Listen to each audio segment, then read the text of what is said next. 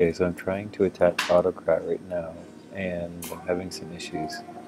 So I'm going to start over.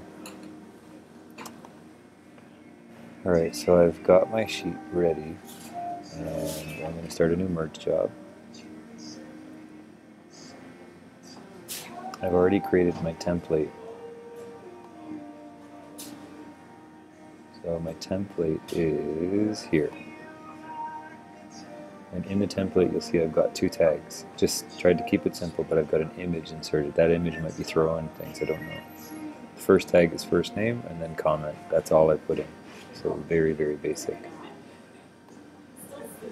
So the merge job started. So I'm going to the drive to access my template.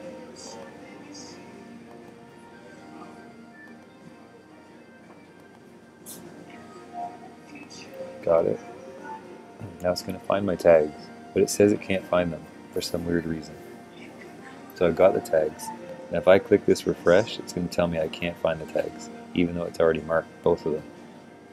Click save, trying to move on. Now if I try and set the naming convention, so I'm going to grab the tags from the top here and try and drag them in, it won't fill that naming section for some reason.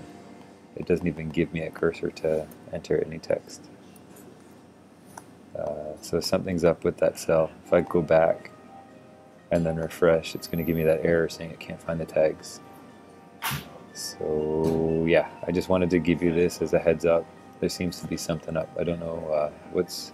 I think there are changes happening now, which is awesome in the coding, but it's causing problems.